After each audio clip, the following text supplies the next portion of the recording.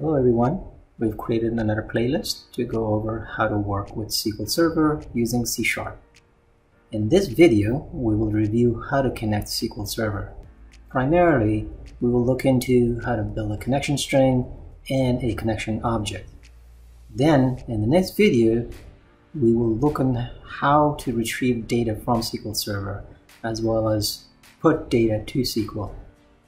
We do expect you to have a little familiarity with SQL, but we will be happy to answer any questions if you're new or you don't understand the material we present. We also need to have SQL Server, but we're not going to install and set up SQL. Instead, we will learn about Docker and use a SQL Server image from Microsoft, which is already set up, and then we just need to download the image and run it in Docker. So we will install Docker on Windows, but the installation should be easy to follow for Mac and Ubuntu. As always, if you get stuck, let us know and we'll be happy to answer any questions that you may have or create additional videos to review those. So what is Docker? In the past, setting up a physical PC and configure was very expensive and costly. Then came virtual machines, which eliminated the physical setup, but still you had to do a lot of configuration and setup of the OS, the network, and other items. Docker is less than a virtual machine.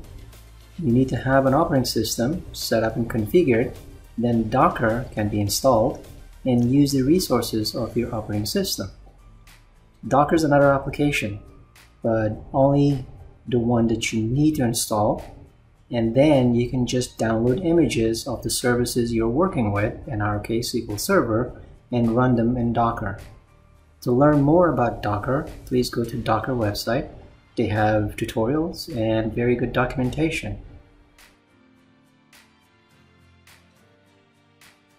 So let's install Docker. The installation is pretty simple.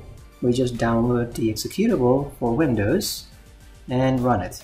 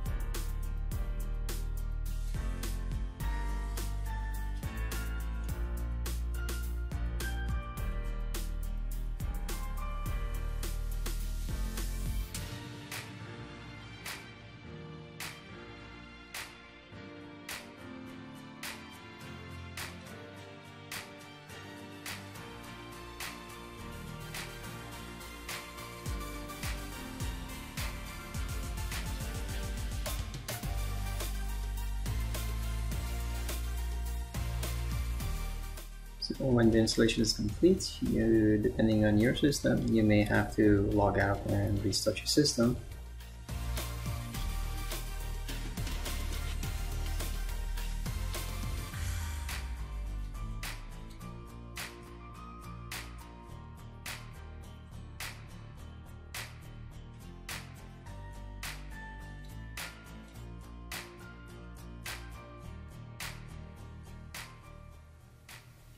So now that the installation is complete, let's take a look at the Docker or Docker desktop.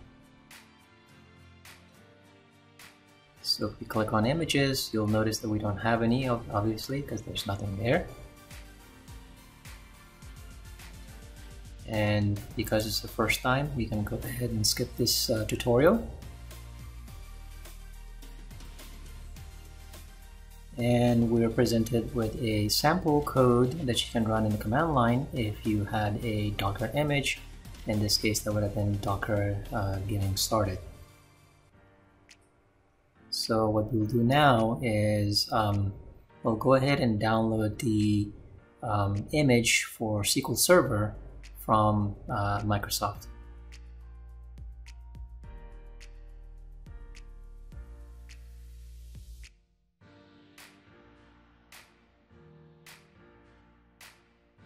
We could have done this search also in the Docker Hub as well.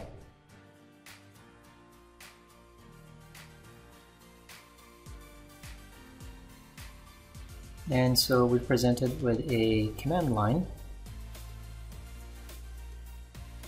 This is of course after you have the Docker installed, so that you can actually download any version of the SQL Server image.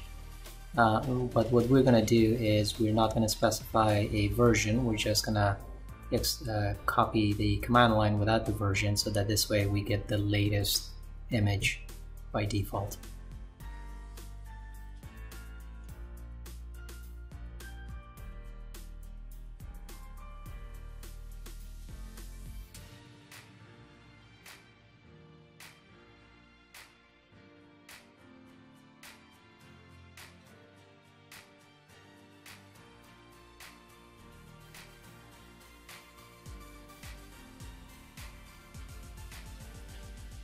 Your command line and just type Docker, you'll notice that you have quite a few options. This will validate that the Docker command is working. And now we're going to go ahead and run the Docker pull, and then the image name. Docker is now going to the Docker Hub, and it's going to pull this image for us. So this should take a few seconds to download.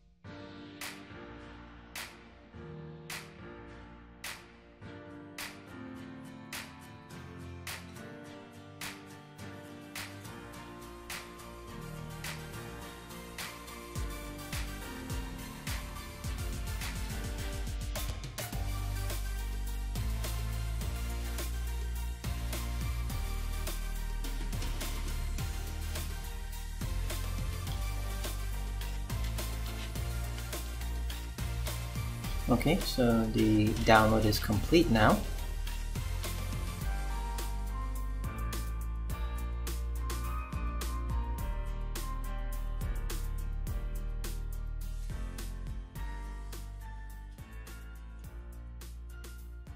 And let's run a command so we can see that the image is indeed in our Docker. And the Docker image is there. So now we need the command to go ahead and actually run the image that we just downloaded. We can also go and take a look in the UI, and as you can see that it is indeed there.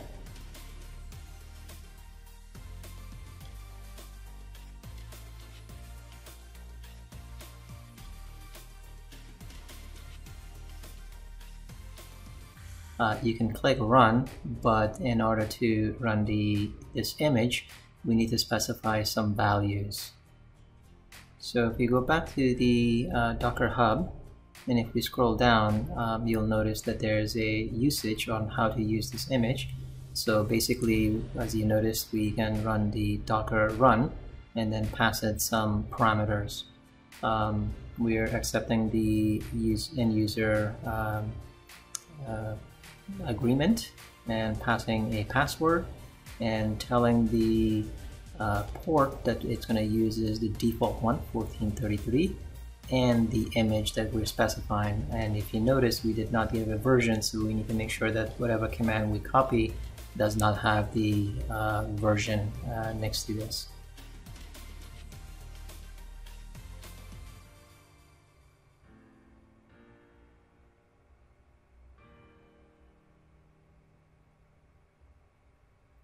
So what we're going to do is actually take this command and modify it a little bit.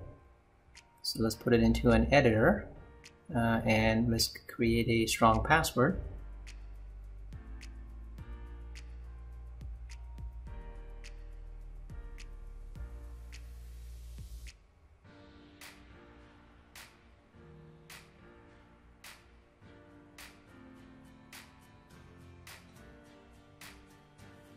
Now that we have our command, we can go ahead and execute this.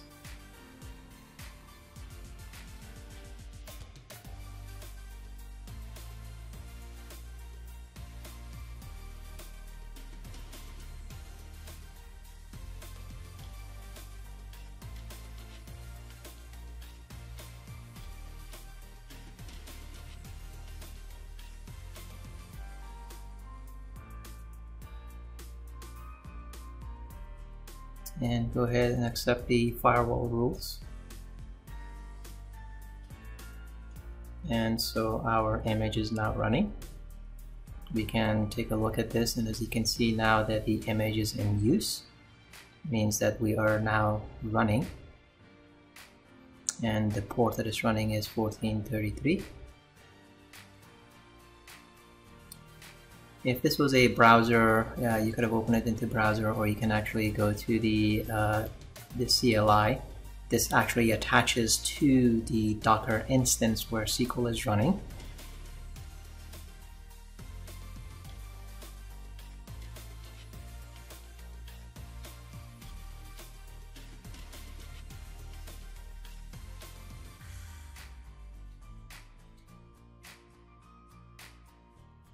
So next, what we'll need to do is validate that we can actually connect to SQL Server using the management tools or the Visual Studio, and you can use Visual Studio as well to connect to SQL.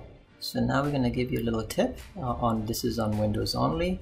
Create a text file and rename the extension to UDL. And if you now open it, you'll see a data link properties dialog. And in here, we just type in the properties for connecting to SQL. We should verify and validate that indeed we can connect to our server. So we're giving the server name, which is localhost, the username and password, and the database we want to connect. So the connection was valid. Next, we're just gonna go ahead and create attach to a instance of the SQL. So this would be localhost and the username and password. And let's go ahead and remember this so the next time we do not have to provide this information. And as you can see, now we're attached to our SQL Server, and we don't have any user databases, but these are system databases.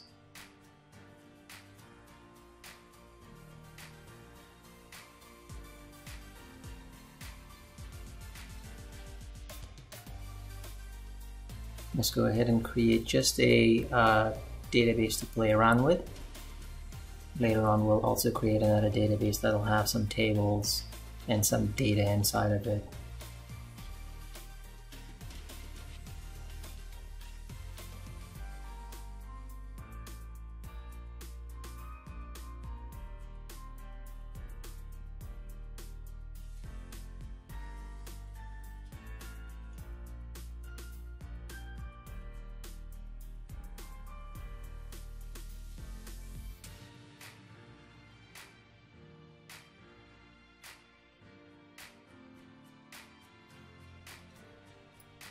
but we don't have any tables, we can also create just a empty table so we can play around. As you can see, we have no stored procedures of any kind.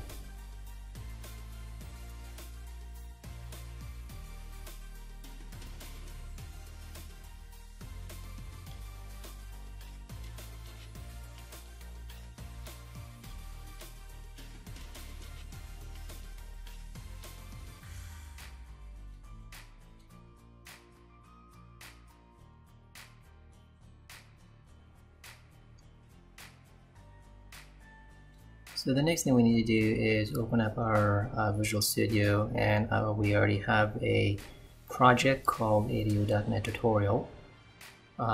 Basically, it's just the Hello World template. There's nothing in it. We're going to go ahead and now attach to a NuGet package that is going to have all our objects for connecting to SQL Server. So looks like we already have the system data SQL client already installed.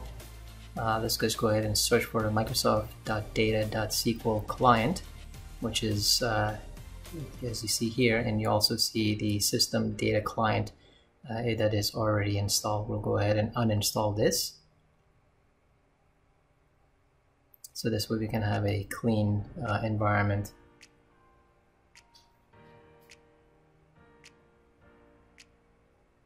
We just need to clean up the namespaces because we're no longer referencing the assemblies. So now we have a very clean project with just the framework. And next what we need to do is install the Microsoft.data SQL client.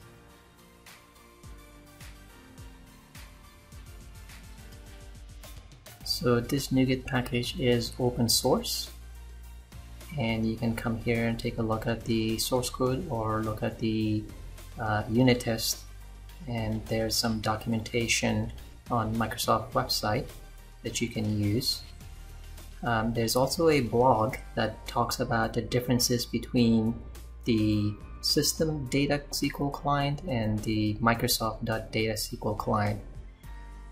Moving forward, you should be using the Microsoft.data SQL client because it works for both the .NET framework as well as the .NET version 5. And if you're using the older .NET Core version, it will also work with that.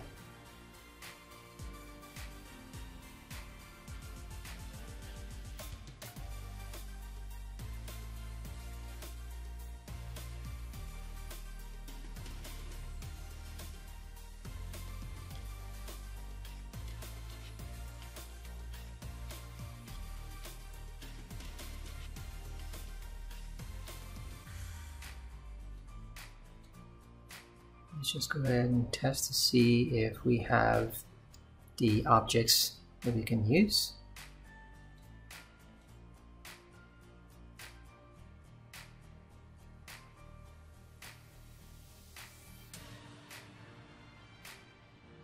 Now, in order to connect to SQL, we need to have a connection string.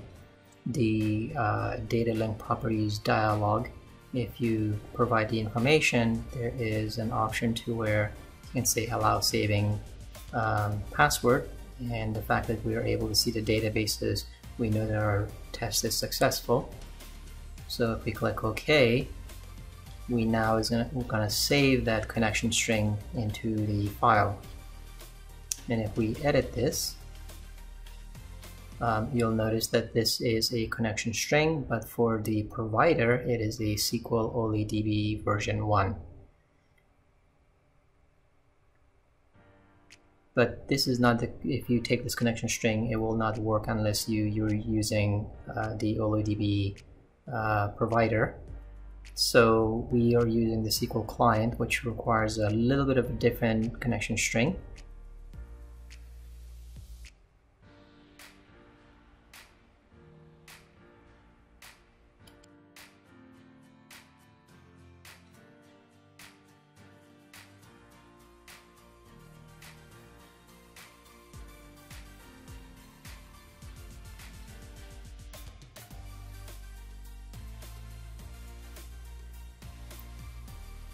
So let's go ahead and create a SQL connection.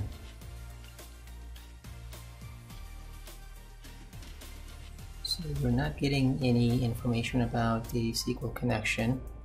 Let's see if we can actually explicitly define the Microsoft system, or excuse me, Microsoft.data.SQL client. Oh, unfortunately we're using the SQLite, so we must have got the wrong package, and we have, so let's remove that and bring in the correct package. It's an honest mistake to make because it's right below it. So now we have the correct version and assembly selected, or the NuGet package I should say. Let's go ahead and download that.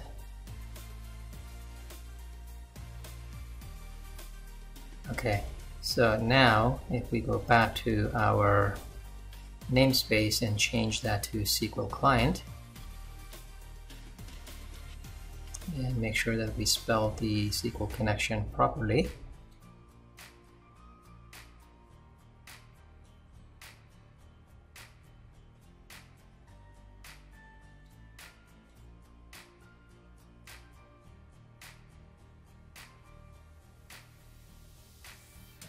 And it's still not correct because we have a lowercase s. Let's go ahead and make that into an uppercase.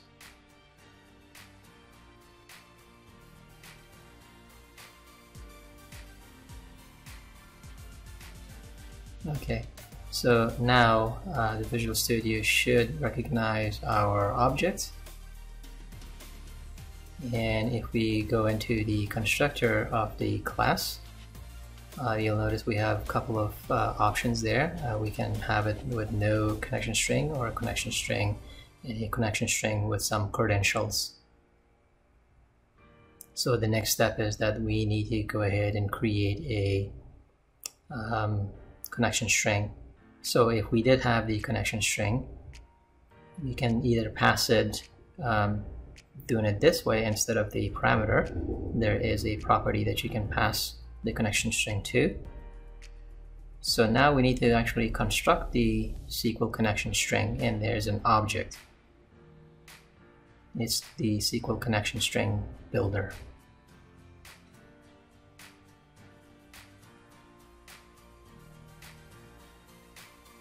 Of course, the builder also takes a string, and it will have all the values separated in its properties.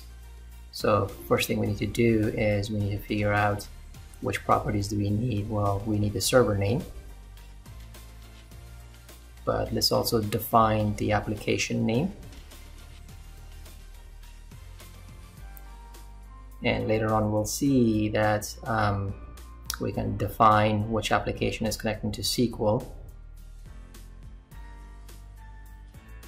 And next we need to have a data source. This is basically the server that we don't want to connect to. So the data source would be localhost in our case, or the server name, because we're pointing to our own local instance. We can just use localhost. And then we can also provide either the database name, and as well as the username and password that we want to connect to.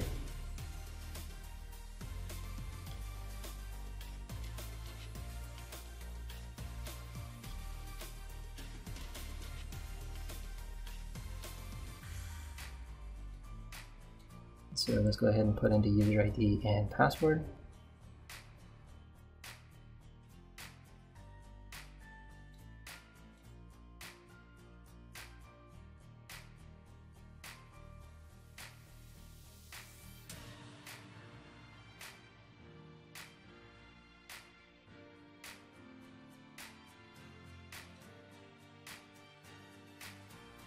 So in this connection string, it requires an initial catalog.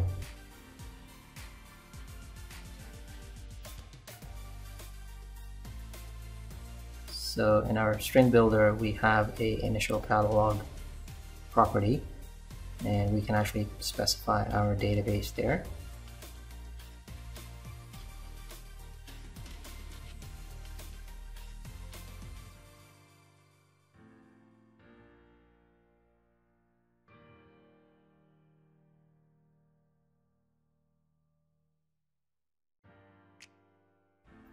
Now let's take the connection string builder and pass it by using the connection string. We can either say toString or we can say connection string. So let's actually put a debug or a breakpoint while we debug this. We can comment this out and take a look and see what the toString versus connection string would look like.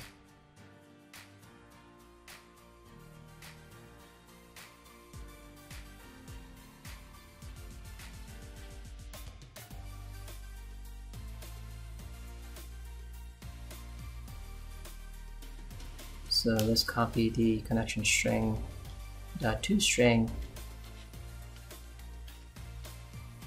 and also if you open up the debugger, we can see what our connection string would look like. So let's go to immediate window and run this, and as you can see we have our connection string. But you can also use the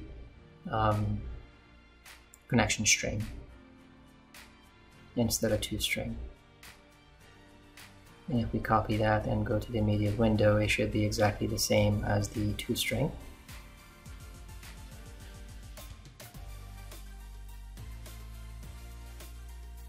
So this is how you can construct your connection string and pass it to the SQL connection object. Now the SQL connection object has additional properties, and if we actually launch our watch window, we'll use the quick watch window.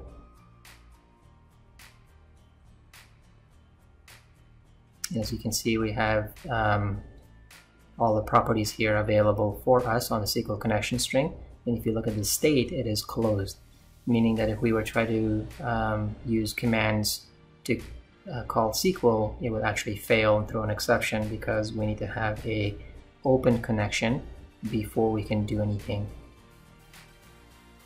So you can either open the connection synchronously or asynchronously. And if you're going to use async programming, you would have to modify the main method so that it would be an async task, and then you would await the connection when you're open async.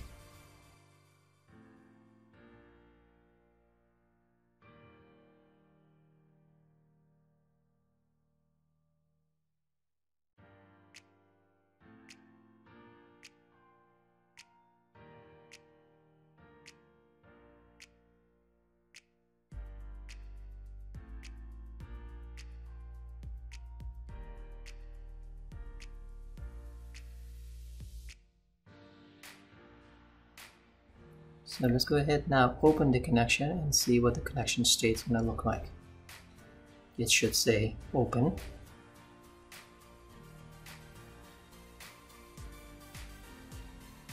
And as you can see, our state is open. So now we can actually issue commands to SQL, and also you can see the server version. This is the SQL version that is we're getting back, and you can take a look at that version by going to the properties on SQL Server, and if you look at the version information, it would be the same.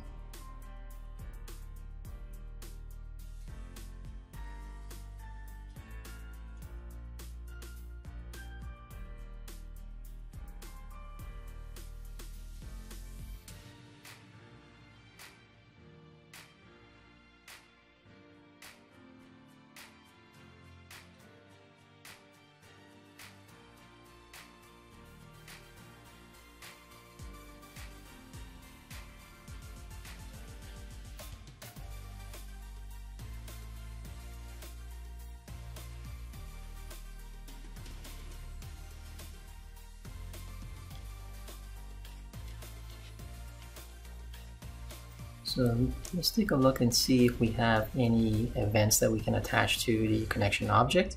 And there is an info message. And generally when there's any kind of information being passed, it will be sent through this event. We can attach to this event or I should say register to this event, and then we can go ahead and listen to this. We can do this manually, or we could actually have use the tab button to fill this in. If you do this manually, you would have to know the SQL the event that's calling this method. You would have to know the signature, which would be the parameters being passed. So there would be an object for sender, and then there would be an event arguments that are being passed.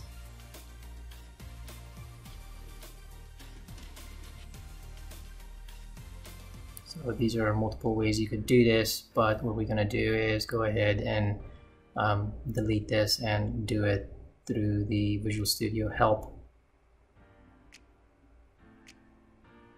or have Visual Studio help us fill this information for us by just tabbing twice.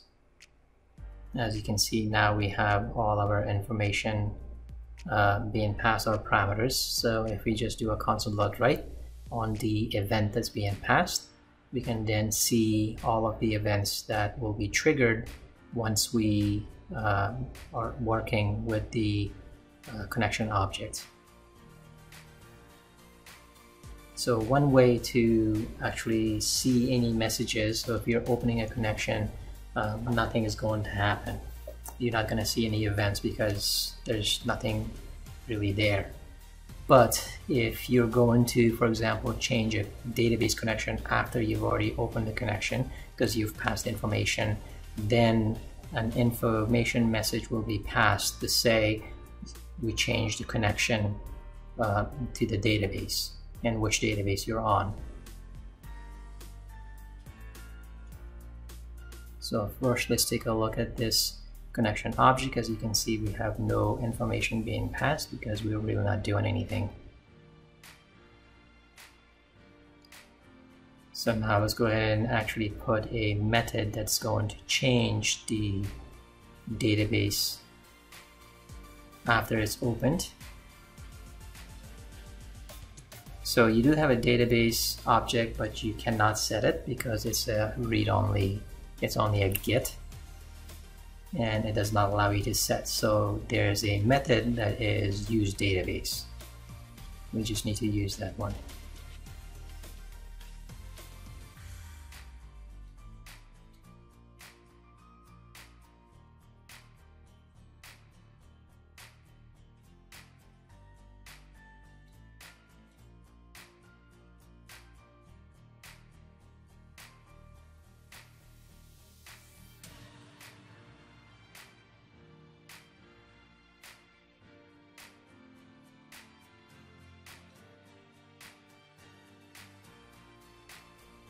I'm sorry, it was change database, not use database.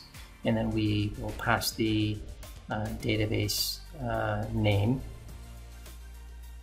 And if we run it now, we should see an event written that we changed the database.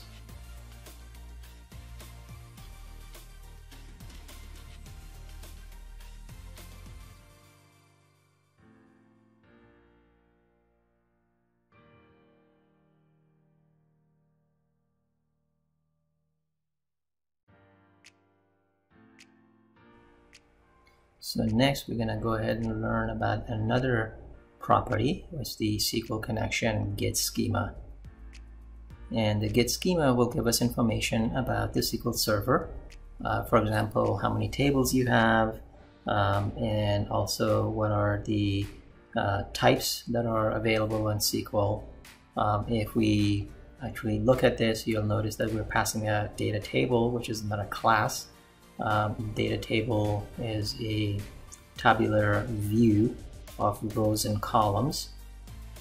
So if you just call it without any information, and we use the visualizer when we're debugging, as you can see now, we can see this rows and columns. These are all the collection names. So if you don't pass any values, you'll get all of these collection names that we can actually use within our object. So we can actually call this and then loop through using the collection of the collection names and then that way we can get all of the information for that. So if we just do a quick test and do tables, now because we don't have any tables, there should be anything coming back.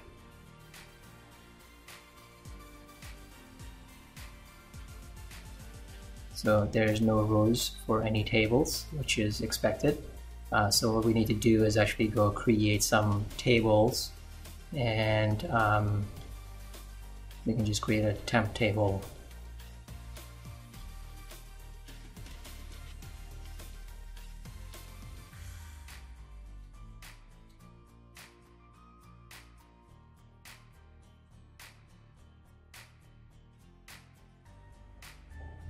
Let's go ahead and save this, keep everything as default on the table name.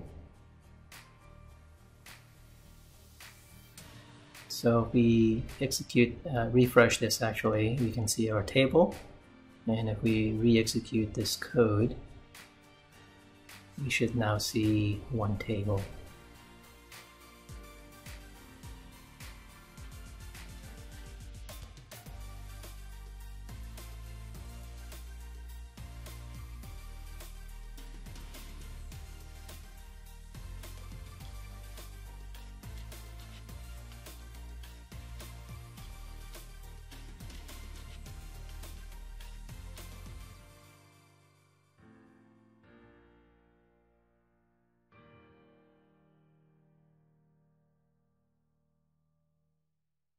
So let's just do the default and getting all of the schema, and then loop through the data table rows.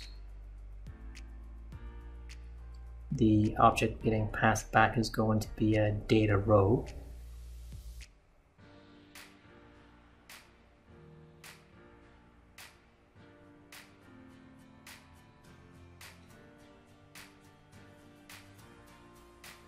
We need to make sure this table is unique and it's not the same.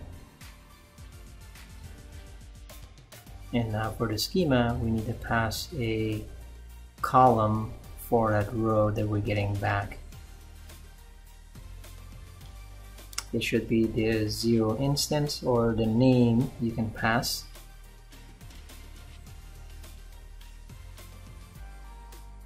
But as it stands, the variable is actually coming back as an object, not as a data row.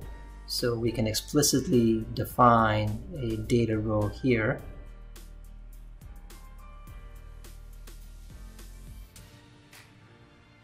And we have no namespace for it, so if we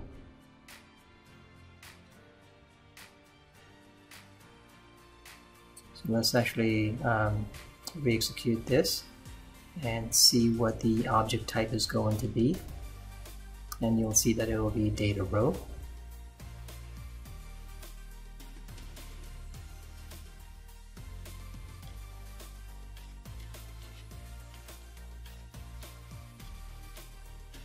Okay, so now if we bring a cursor on it, it is a data row.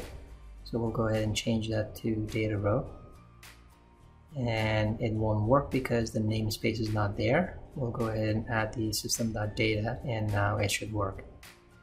So now we can actually change this line so to say item, and now you can see that we're getting column. Either you can pass the column name, the index value of the column, and if we go to the item array, it's the first instance that has the data for us. So we can just pass a 0 and do a toString on it. So let's go ahead and re-execute this because we made some changes that Visual Studio can't account for.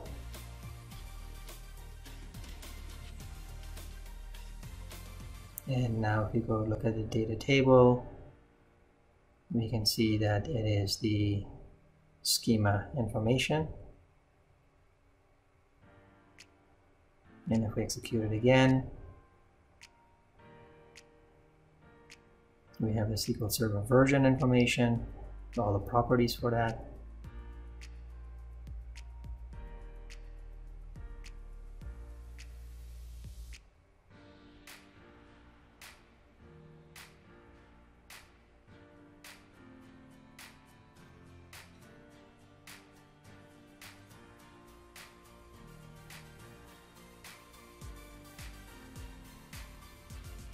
So these are data types that are within SQL that we can use.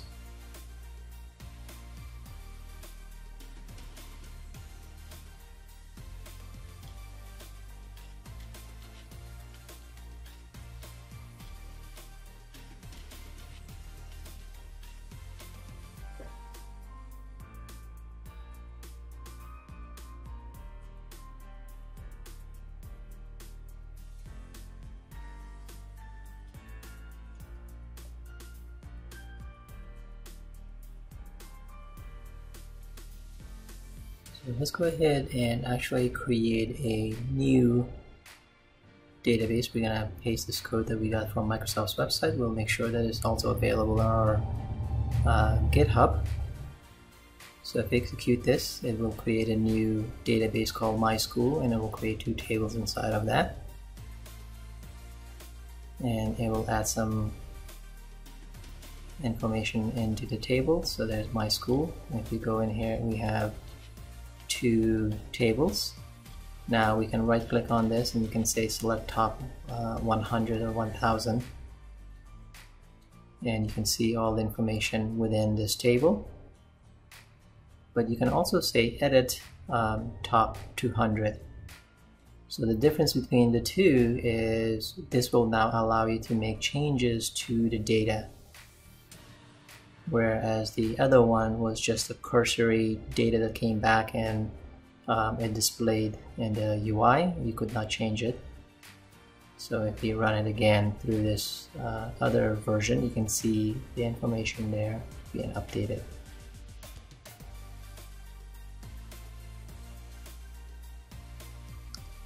You can also use some help here by showing some additional diagram pane.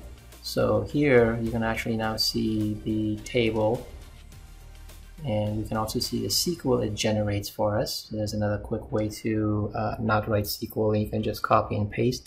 By checking or unchecking, it will add columns or remove columns.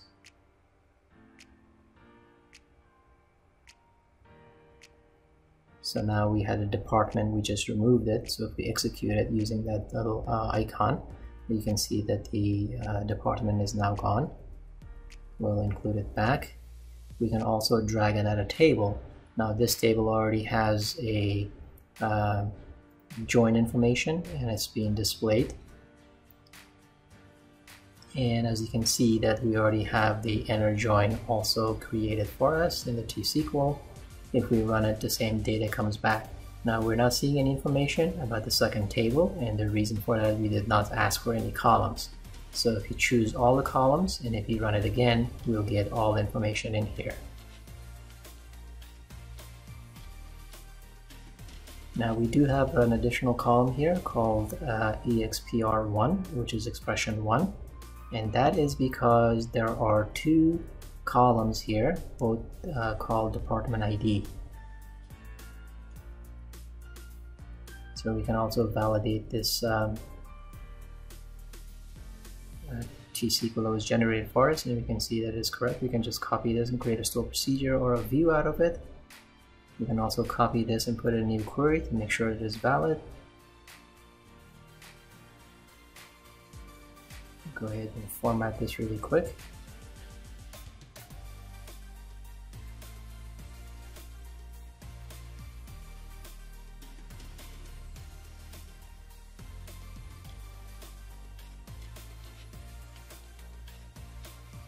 And same information is coming back, so we know that this is correct.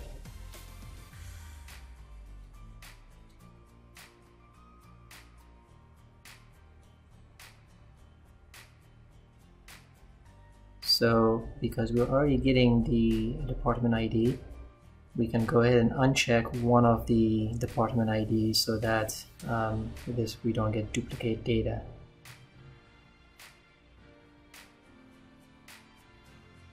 We uncheck that one. Now the expression 1 column is gone.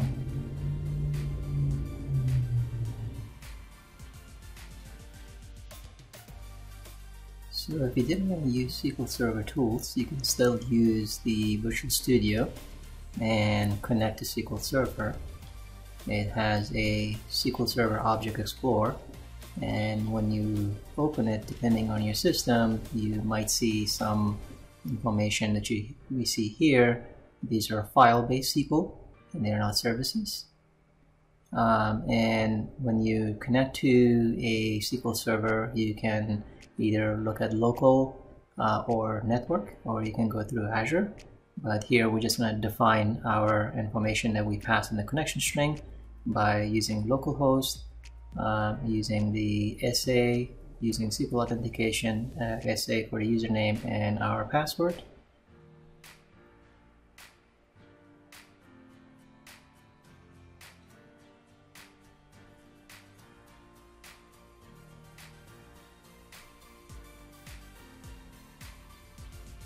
And let's go ahead and remember that, so the next time we don't provide this information. Now that we have all of our databases, we have a valid connection. And if we expand that, we can see our databases, and we can see our tables.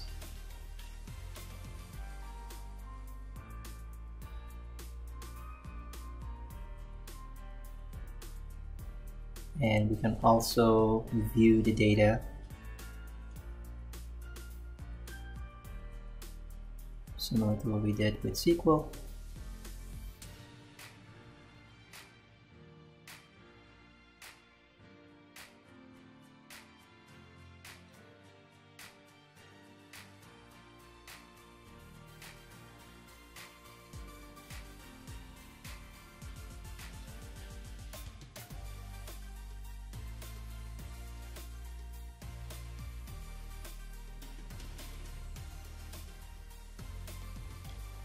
You can also view the database designer that shows us how many columns we have and the types. Here you can actually see the T-SQL that was used to generate it as well.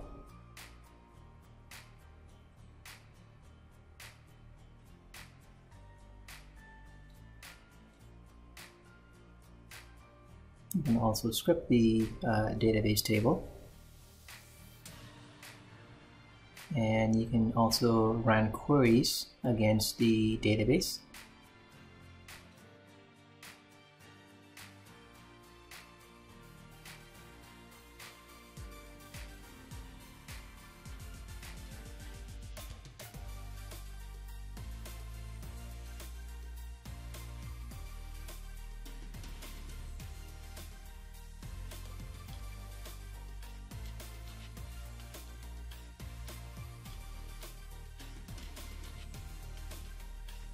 So you have a couple of options. You can either use the SQL Manager or Visual Studio to connect to your database and execute commands against it.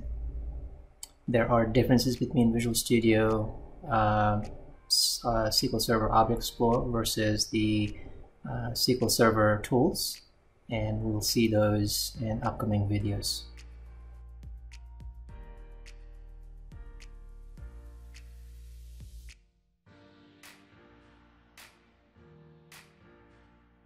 So that's it for this tutorial, and we look forward to seeing you in the next tutorial, where we will show you how to execute commands and retrieve data from SQL Server. Thank you, and stay safe.